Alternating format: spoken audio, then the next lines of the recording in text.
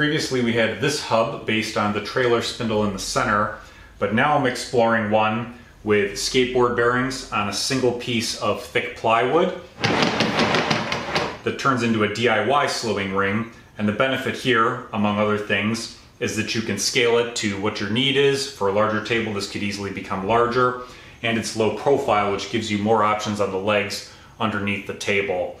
The construction is pretty simple. We have the one piece here, bearings around the outside, bearings here to control it horizontally, and then bearings here to resist the uplift force. And all of these are referenced off of one piece of wood, which has factory surfaces on two of those, and the other one can be done with a router on a circle jig, so they're all quite smooth, and thus gives you quite a smooth motion while also being fairly tight in all of the axes.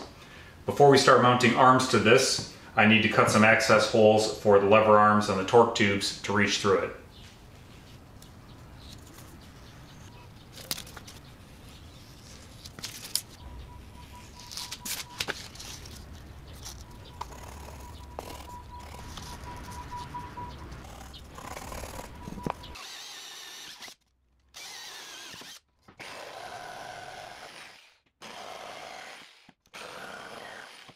Bolting these arms on appears like a simple next step, but even if these holes were in the perfect spot, there's enough play that this alignment could be all over the place and cause a lot of trouble later. So the plan here is to lay out a full-size circle on the lower surface and then fixture these in place using that, which allows us to lay this on top, bolt it into place, and then lift it off and have everything be aligned.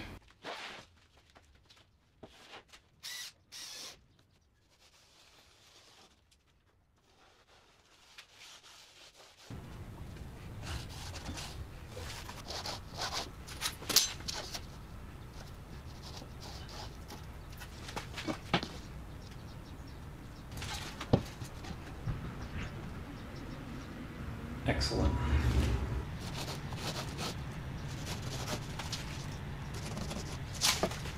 Our main lines go across, and then I've divided those here. When I double check the distance between each of them, I'm basically debating the thickness of the line. That makes me feel good. The extrusion has these very helpful ridges that run along it, so I'm going to use those down here to center it on the line.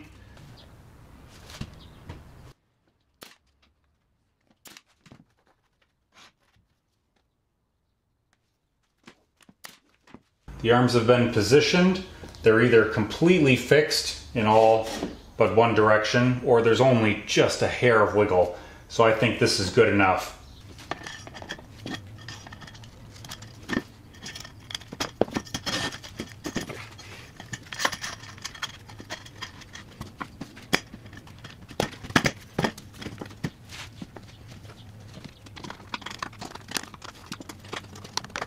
This bottom plate is pretty simple, just some 3/4 with a hole pattern in it. These spacers should probably be a solid ring in the final version, but for right now these were much easier to build, and it also gives me access from the side, which is pretty helpful when you're adjusting and figuring things out. Supporting this drive plate is a great example of thinking about something in CAD and having a plan, and then immediately throwing it out when you have to try it in reality. This needs to be fixed, while these can rotate underneath. So the original plan was just to build up a series of wooden rings and then support this on top. The problem with that, of course, is that you have to cut out a lot of rings and then stack them together and do it accurately, or make a big block and then carve it down, which is difficult because of how tall this is and you can't get router bits that long. It's much easier to just build something like this, where you can rip it to width to get your height on the table saw, use a chop saw to put angles on the end, and then set this in place. Let's talk about the torque tubes. They're going to be supported by blocks which clamp to the front of the lifting track. Here I'm using an 8mm shaft. I think that should be fine based on some testing, but I do have room to go to 12 if I need that extra diameter for getting a good clamp force. On the outside here, I'll temporarily be using the same style block to hold it up, but eventually that'll sit on the perimeter ring. To speed things up, I reused some existing shaft clamps that I had bought before and simply cut off the tabs and then added on some wings here to make these torque tubes. So it'll sit like this, it'll ride up the ramp and do the lifting that way. Quite smooth, reliable lift as well.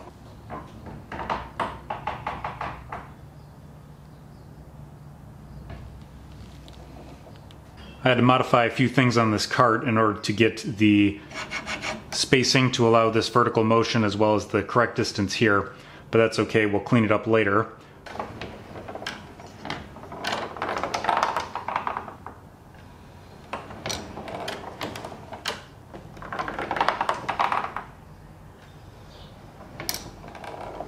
I put this piece of large heavy wall pipe on as a load test.